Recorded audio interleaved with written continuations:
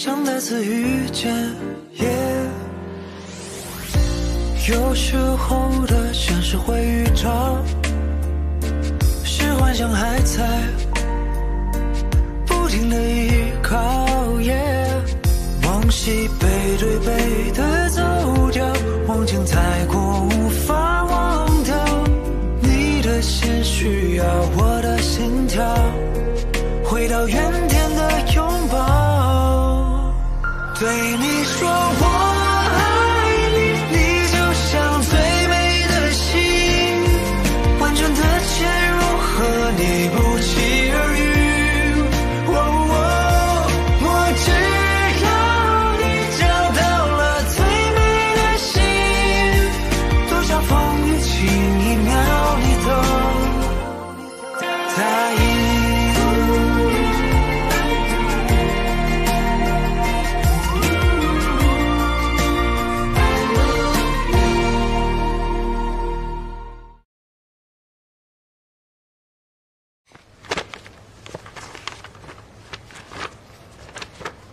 这些都是剧本吗？对呀，这是宋子豪的新剧本。宋子豪让我把这些全部都标完，这么多剧本呢，让我1周看完，根本就是故意整我。我帮你收拾吧，正好我也想看一下剧本。子丹你真好，还说看剧本，剧本有什么好看的？你直接说想看我不就得了？人生若只如初见，可怜秋风。你真的在看剧本啊？以前我做群演的时候，也经常偷看主演的剧本，也偷偷的背他们的台词，幻想有一天能做一名真正的演员。其实我挺羡慕宋子豪的。对啊，我记得我们那次看电影的时候，你也说你特别想当一名演员。我觉得你可以和独孤若男说呀，他是你的经纪人，他肯定会支持你的。我现在是一名歌手，不想做什么演员梦。为什么呀？你明明那么喜欢演戏，你那么想当演员，你为什么不跟他说呀？你不跟他说，我去跟他说。哎，千莎，若楠姐好不容易把我培养成一名歌手，我不想让她失望。你不要跟她讲，不然她会为难的。你怕她为难，你就让自己为难，让自己失望。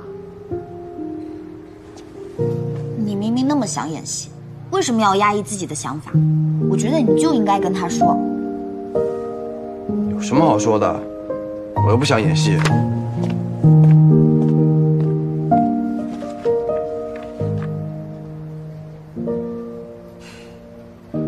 老赵，合约已经收到了，谢谢您愿意给Sida机会，那就定在明天签约。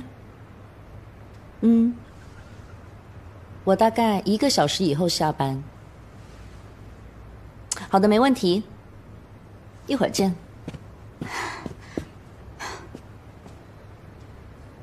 有事吗？有，很重要的事。你能有什么很重要的事儿？你知不知道Sida想当演员？我知道。你知道？那你还让他继续当歌手？我是他的经纪人，他该做什么不用你来操心。你这是在扼杀他的梦想，你根本就不是一个称职的经纪人。我称不称职，不是你说了算，也不是我说了算，是市场说了算。我做什么事情都是为了他好。我不管什么市场，我只知道Sida想演戏，他想当演员，这是他的梦想。你呢？你只考虑自己的感受，你从来不考虑Sida，你这是自私。你还有事吗？我很忙。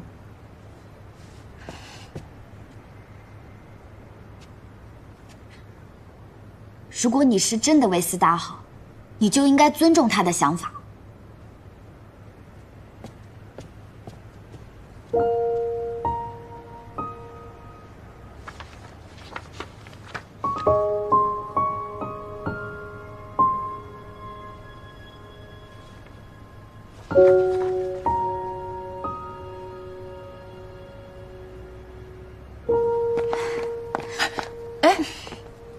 千莎，怎么了？谁惹你生气了？怎么这么气鼓鼓的？气死我了！说出来听听，或许我能帮上你呢。思达想当演员，独孤若男就是不让。我看思达可怜，我就来找他理论，可是他根本就不听我的。难怪，现在这个关键的时候，若男姐怎么可能答应让思达转行做演员？什么关键的时候？看样子你还不知道啊。瑞奇准备跟若男姐签约了，让思达当他们的代言人。思达当不当代言人，跟他做不做演员有什么关系啊？当然有关系了。瑞奇为什么要请思达做他们代言人？那肯定是看上了思达的人气。这合同一旦成功之后，思达恐怕要飞来飞去的，到处去为瑞奇站台。但是演员可不一样，演员哪有那么多自由的时间啊？他们要长期待在剧组里，不可能到处飞的。眼下这个合约已经稳妥了，若男姐这么精明一个人，会不明白其中的利害关系吗？她的眼里只有利益，不可能为了思达的梦想去冒这个险。那怎么办啊？思达就当不了演员了？我觉得很难。不过算了。哎呀，什么算了？你赶紧说。我觉得也不是完全没有办法。你爸爸不是瑞奇的董事长吗？你可以给你爸爸打个电话，让他取消跟思达的代言合同。这样的话，若男姐就不可能再有任何借口阻止思达做演员了。你别以为我不知道，你是宋子豪的经纪人，宋子豪跟思达是竞争关系，思达当不了代言人，那宋子豪不就有机会了吗？你可以认为我有私心，但是我的私心跟你的不冲突。凡事有舍才能有得，你可以选择隔岸观火，看着思达成为瑞奇的代言人，看着他一路就被若男姐这么压制着做他的歌手。当然了，你也可以选择帮助思达，去舍弃那些阻碍他成为演员的绊脚石，让他轻轻松松地去完成他演员的梦想。这就是你的选择。我相信你一定不会让思达失望的。不过这也不容易，毕竟你还是一个小女孩，你爸也不可能什么都听你的，是吧？那就当我什么都没说哈，我先去忙了。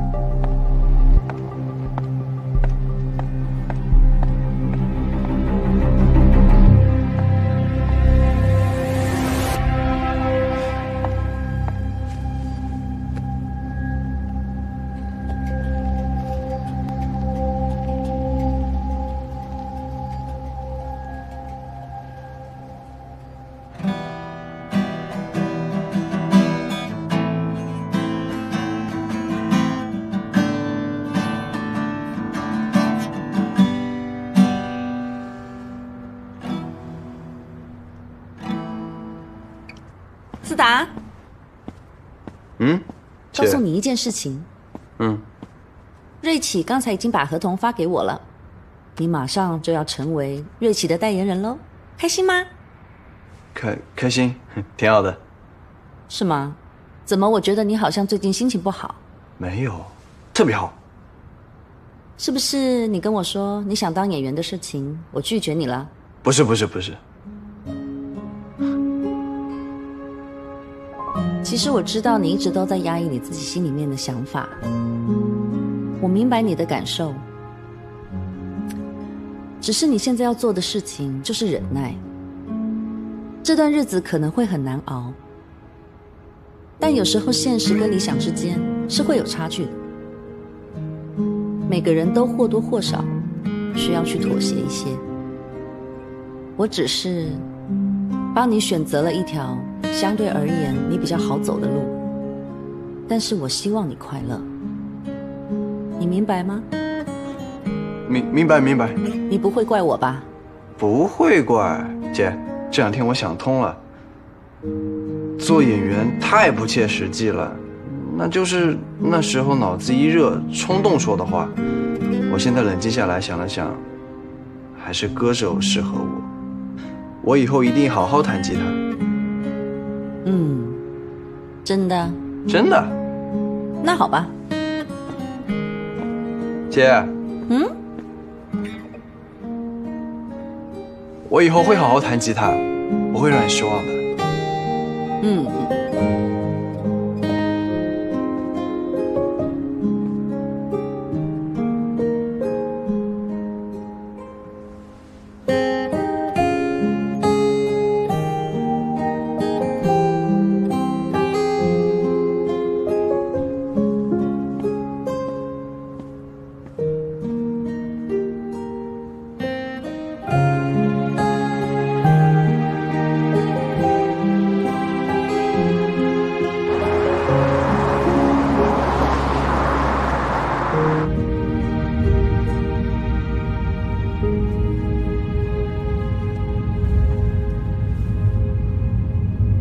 你的状态跟我预想的不太一样。我以为你拿到合约之后会是特别开心的那种。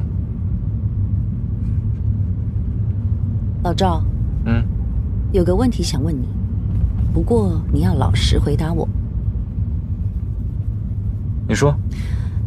假如思达现在想从歌手转为演员，那就代表说他接下来要进组拍戏。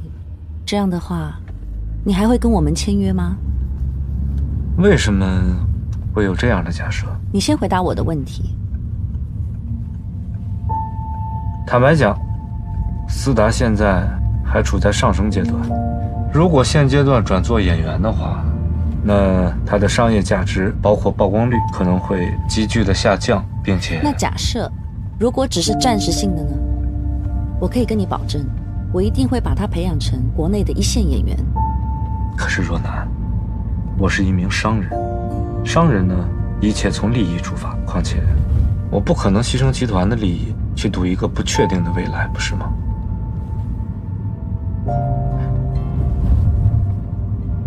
能不能告诉我，你为什么让思达转做演员呢？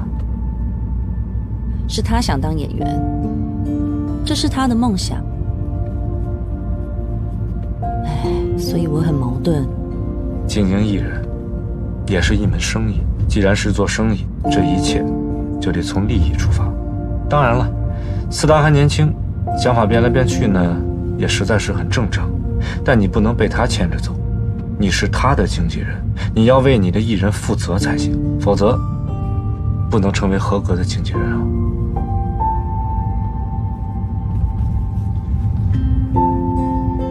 对不起啊，我是不是说的太直接了？但是我是想为了你好的。我们每个人都是为了对方好，但有时候说出来的话却不是对方心里想听的。那就先不谈工作。对了，我订了一家法国的餐厅，他们家的法餐。今天就不吃饭了。我想去运动运动，麻烦你送我去拳馆。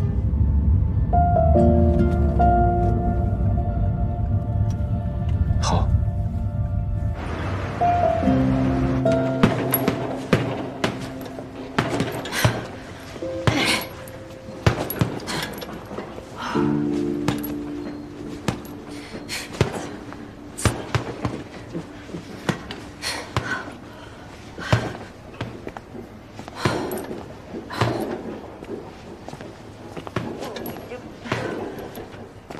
你怎么在这儿？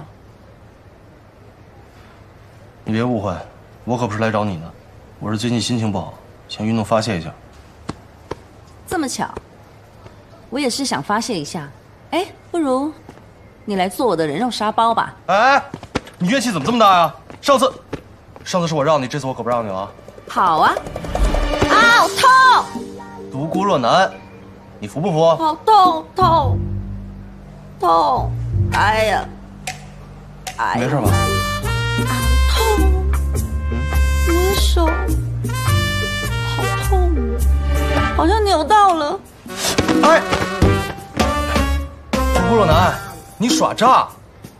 这叫兵不厌诈，是你自己当真了。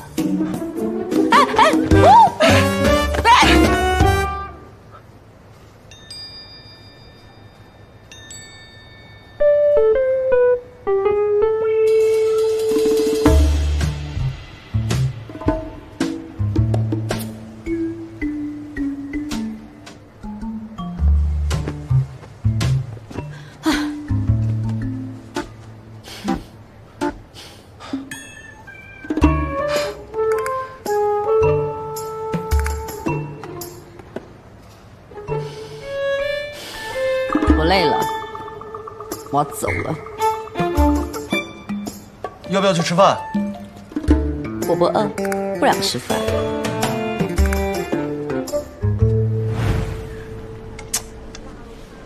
说吧，有点什么事儿不顺心呢？还揍我一拳。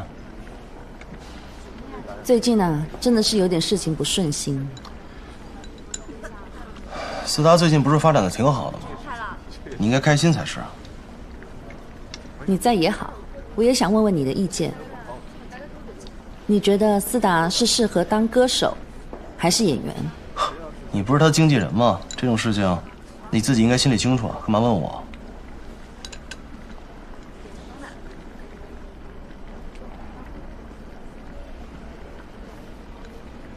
怎么了？思达出事了？没有，一切都很顺利，思达也很乖。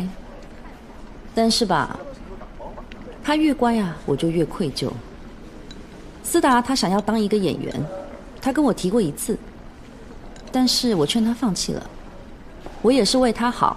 现在是思达最关键的时期，瑞奇马上就要请他做代言人了。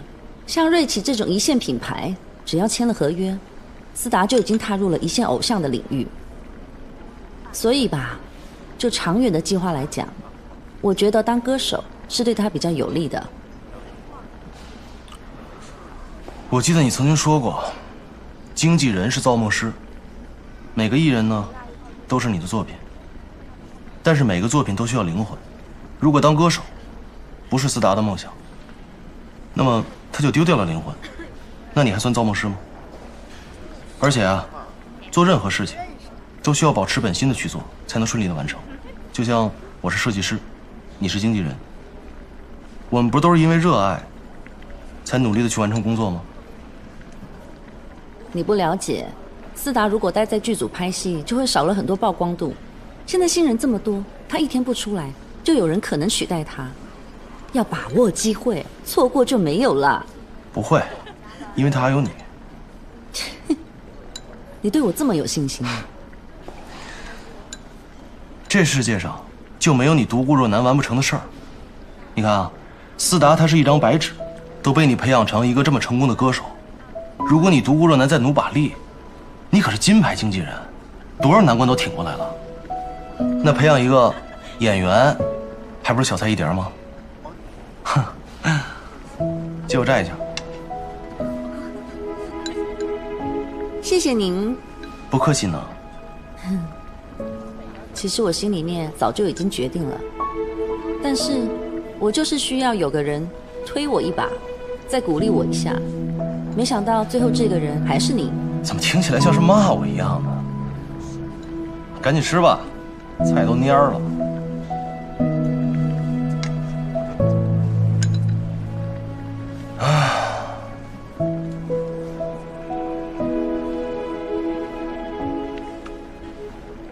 哎，刚才都是在说我的问题，你呢？你最近有没有什么事情要跟我分享的？我可以帮忙解决的吗？你干嘛跟我算这么清啊？不是，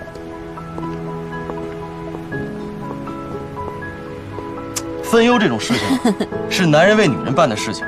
你虽然比很多男人都要强，但你始终还是个女人，所以出了事情别总扛着，在我这儿不需要也不用。什么男人女人？你这是性别歧视。我哪儿搞什么性别歧视了？你这么优秀的，我是在关心你。以后啊，如果再有什么难题，随时来找我，我永远是你的聆听者。对，你是我的聆听者，是我的精神导师，也是我的人肉沙包。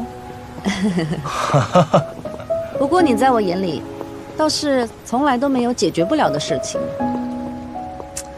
有你这句话，我一定会加油的往前冲。现在油都加满了。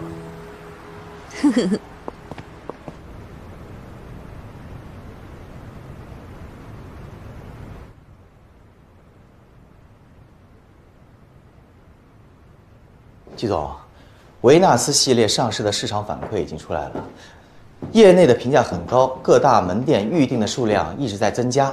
以现在这个情况来看，以后的销售会持续走高的，彻底反超锐奇的新系列。季总，你这个市场的判断能力实在太强了。瑞奇那边有什么反应啊？瑞奇那边销售情况一般，而且业内已经有质疑的声音了，说他们的裁剪方式和您惯用裁剪方式很相似。我看很快这个抄袭的事情快包不住了。好，让法务部准备好起诉文件，是时候开始反击了。我这就去。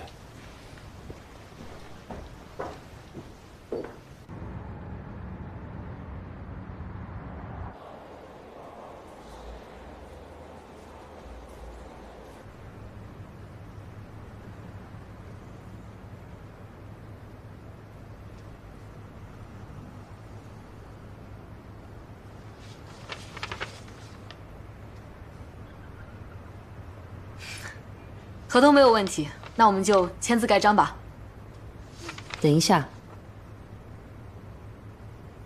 有件事我需要提前说明一下。思达从今天起转型为演员，赵总可能要重新考虑是否继续跟我们签约。赵总，这件事情呢，我从来没有听说过。公司对思达的规划一直都是歌手，没有变过。文楠，你不要信口开河。我没有信口开河。我是思达的经纪人，我要对我的艺人负责。他一直想要演戏，当演员是他的梦想。梦想？谁没有梦想？我的梦想就是把这份合同给签了。思达是公司的艺人，他要遵从公司的决定。杨总，先别那么激动。这件事情，若男之前就跟我说过，是我不好，没重视，所以不能怪他。但是呢，鉴于这种状况，我得先回集团商量一下，稍后给您答复。既然赵总都这么说了，那我就等你的答复。公司这边呢，也会和他们再好好沟通一下的。那咱们下次见。今天真不好意思啊，麻烦你跑了一趟。没关系，真不好意思啊。没事。你到我办公室来。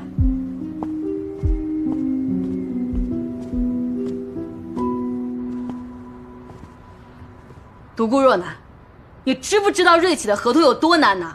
你知不知道一个高端品牌的代言对艺人来说有多重要？思达是什么分量？瑞奇是什么分量？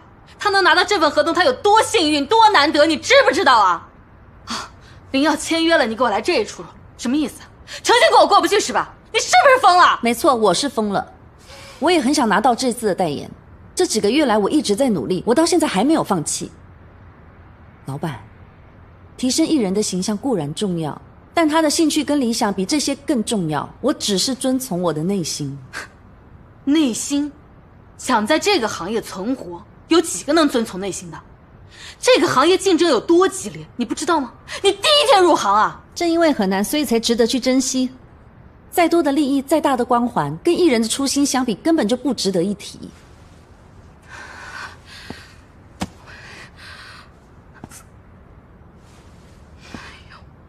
妈呀！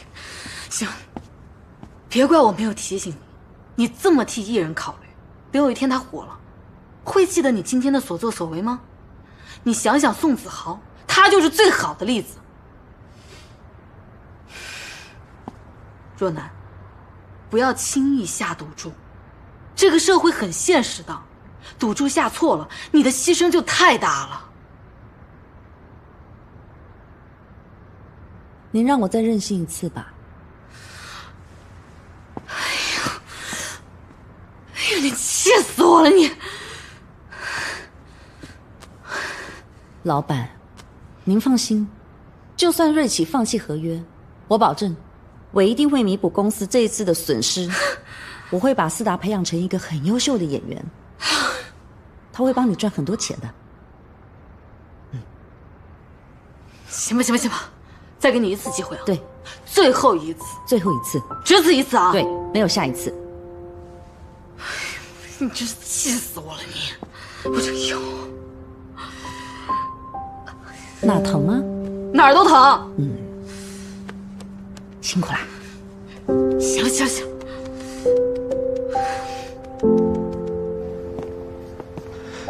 姐，对不起，辛苦了。都听到了。听到了。我是不是很 man？ 你为什么这么做？为我是你的经纪人，你的梦想是当演员，我就必须要帮你实现你的梦想。其实你不用这么做，我是想当演员，但我可以等，我可以忍的。思达，还记得我第一天看到你，你跟我说你想当个演员，我在你的眼睛里面看到了星星。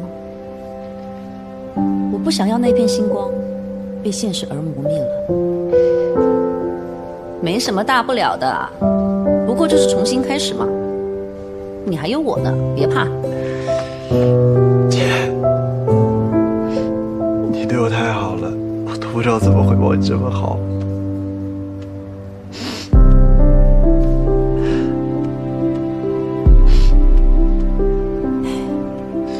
好了好了好了，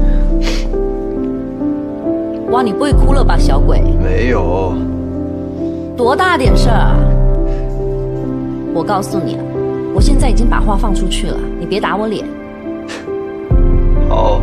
从今天起，你会很辛苦，因为你要开始成为一个好演员了。路是你自己选的，坚持下去。没问题，只要你在我身边，只要你支持我，再苦再累都没有关系。姐，你对我太好了。要红啊！以后红了别忘了你姐啊。好。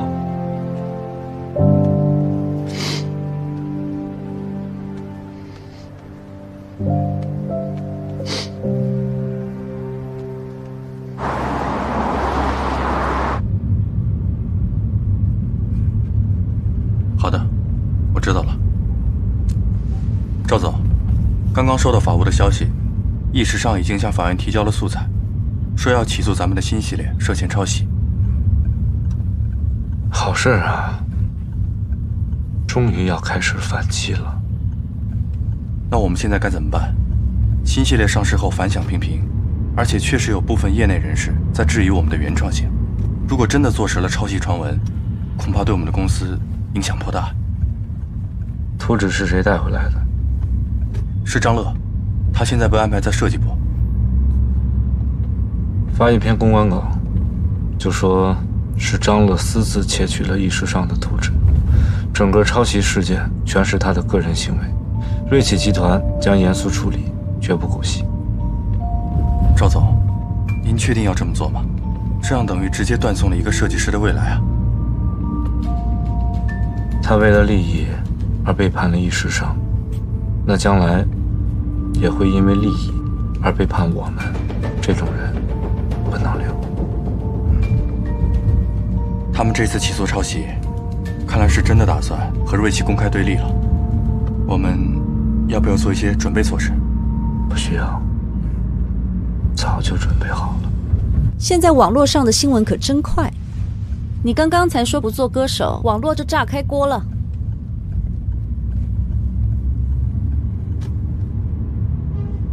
怎么样？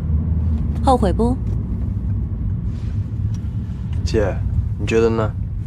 我这个决定是错还是对？那就要看你自己了。既然选择当演员，以后就会有很多时间待在剧组，相对来说曝光率就会减少，以后外面这些粉丝鲜花礼物就没有了。你可以接受吗？可以。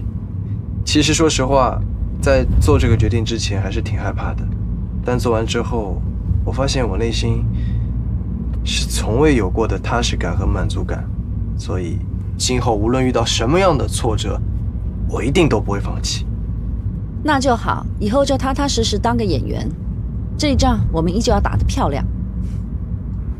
一定，一定。暂时离开歌坛，去完成我一直以来的梦想，做一名演员。这独孤若男和思达是疯了吗？刚有点起色就转型。我知道这个消息对你们来说很意外，难道又想回去跑龙套啊？你说瑞奇是不是也疯了？是不是继续请他做代言人？演员的身份重新回到你们的。那还不是靠独孤若男出卖色相换来的吗？公司谁不知道他跟赵一成那点破事儿？你别管他们俩什么关系，至少思达马上就要拿到代言了，这就是他独孤若男的能力。思达也风光不了几天了，他马上就会被打回原形的。到那个时候，他根本就不是你的对手。什么对手？我从来就没把他当过对手，也不知道沈天莎喜欢他什么了，不是他到底哪点好了？瑞奇的合同只要1天不签，咱们就都还有机会。机会个六饼啊！你每次都光说不练，你要我怎么信任你？你放心，这次不一样，我手里还有一张王牌。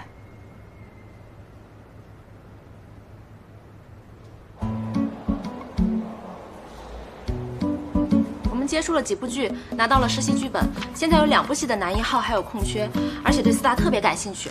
若楠姐，我们选哪一部啊？这部戏的角色是男2啊，干嘛男1不演去演男2啊？对演员来说，番位并不重要，重要的是角色本身。这个戏的剧本，男2号非常出彩，更适合思达。记住，演员不能够只吃青春饭，要成为实力派演员，眼光要放远一点。若楠姐，赵总来了。好吧，结束了，快点去实行。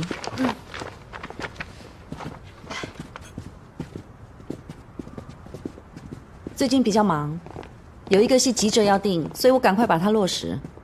所以最近一直这么忙？我要忙一点，思达才有机会啊。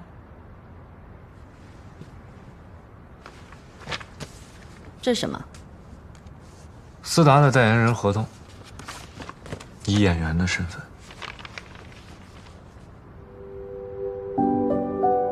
你不是要机会吗？这就是。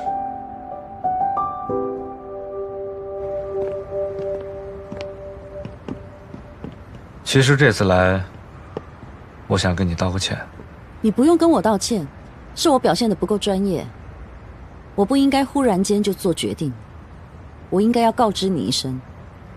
你提前已经告诉我了，而且你提前跟我商量，是因为你相信我，但是我只考虑利益，没有为你着想，所以是我做的不好，我向你道歉。你也是为了集团着想，我完全可以理解。谢谢。其实我从小父母离异，跟家人相处的时间很少，所以人情世故这4个字，我只懂得世故，不了解人情。身边有很多人也会说我不近人情，甚至是冷漠。但是请你相信我，我不希望在我们之间存在任何的误解或者是芥蒂。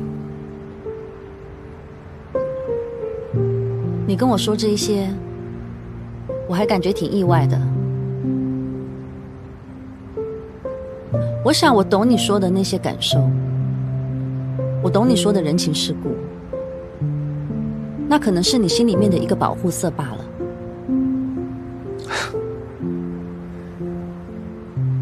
其实面对这份感情，我一直谨小慎微，小心翼翼，因为我特别担心在你面前说错任何一句话，或是做错任何一件事情，都会导致我在你心里减分，从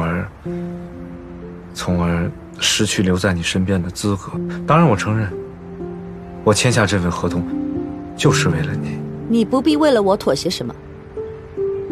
自从我决定让思达回去当演员的那一天起，我就已经做好了要失去代言的准备。工作就是工作，我不希望你因为任何私人原因而去影响你的任何决定。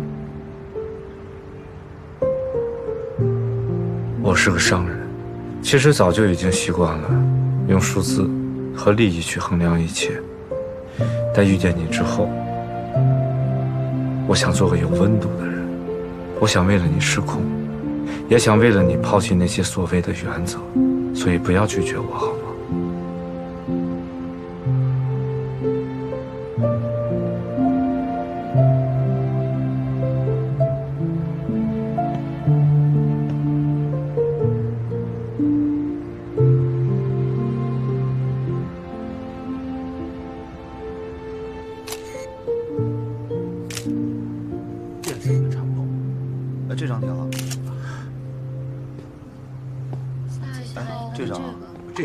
这张。光再给点儿，让我看到这件衣服的质感。再把它熨一下。我这个颜色调亮一点。好。看看。这样就差不多了。哦。哎，他配的鞋子在这儿吧？这个是好像不错。我找他那个图。哎，这张好。这个裙子底下，哎，好像是。喂，你好。有点像。不行，菲儿正在工作，不能接受采访。什么？稍等一下。不太像啊。哎，季总，我申请菲儿现在停止拍摄。怎么了？出事儿了。你看。怎么了？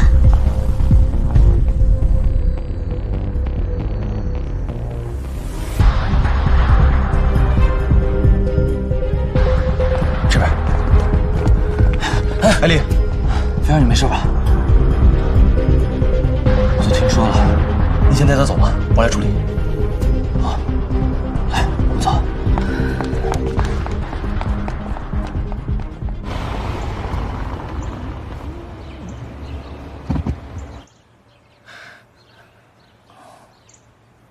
菲儿，我们到了，我送你上去吧。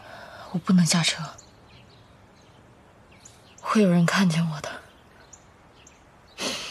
刚才进小区的时候已经帮你看过了，这附近没有记者，他们不会轻易放过我的。我现在就是个笑话，所有人都在嘲笑我，不会再有人喜欢我了。陈飞啊，那真正喜欢你的人不会因为几张照片就不喜欢你的。你别骗我了，不会有人喜欢一个曾经又丑又胖的人，不会再有人喜欢我了。怎么会没有？我喜欢你。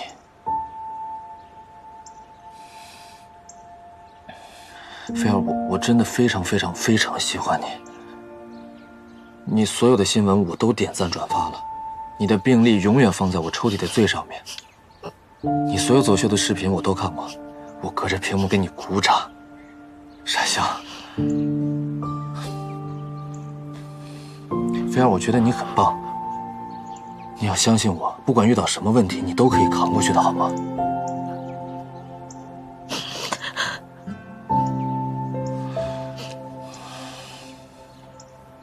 菲儿，我还想让你知道，我不在乎你的过去，我爱你，我也会爱你的过去，我会一直陪在你身边，就算所有的人都不喜欢你，我还是会喜欢你。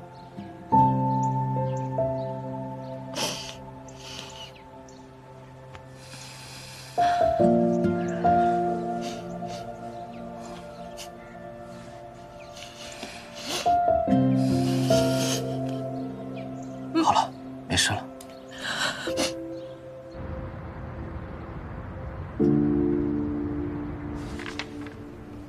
第3章第7条，思达作为瑞奇代言人期间将配合商业演出，这一条我想跟你商榷一下。你说。因为思达进主后没有这么多时间商演，所以我希望可以压缩一些商演的数量。可以啊。下一条，思达必须参加所有瑞奇的新店活动，这个能否看思达的行程再定下来？没问题。还有，思达必须在公共场合。若男，有任何你觉得需要修改的部分，直接改就行，不用经过我，你来做主。我做主。你做主，因为我知道你不是得寸进尺的人，我对你很放心。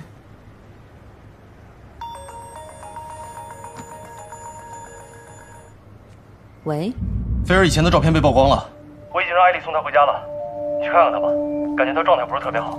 好，我马上过去。出什么事了吗？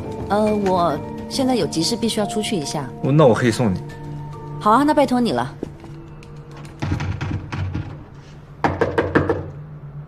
陈菲儿，陈菲儿，你把门开一下。你要不开门的话，你回答我一下好不好？我很担心你啊。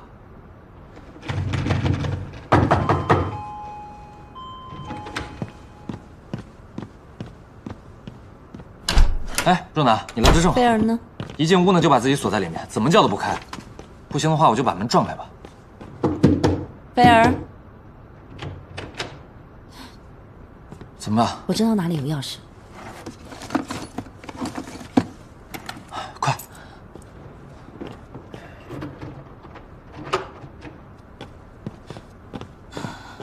菲儿，没事没事，别怕啊，别怕。若男，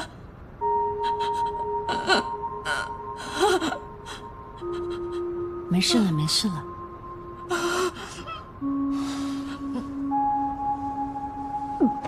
菲儿，菲儿，菲儿，你没事吧？哎，快去快去！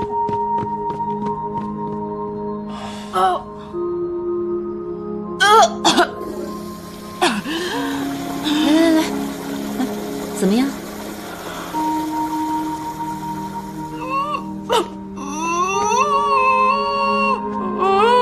没事的。你看，我以前遇到很多挫折，很多人在骂我，讨厌我怎么样的，我现在还不是都好好的？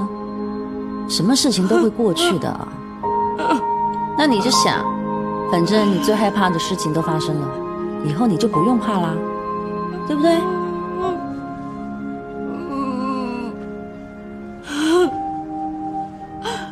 我知道，再也不会有人找我当模特。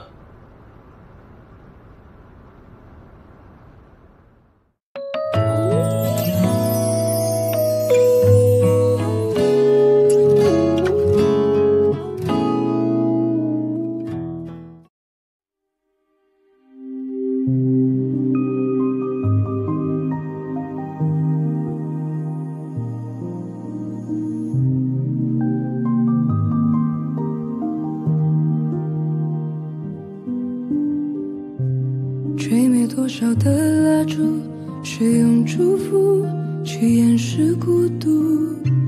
错过多少颗流星，才能把爱领悟。吹散了迷雾，谁登场把谁救赎？璀璨夜空下，你就这样出现。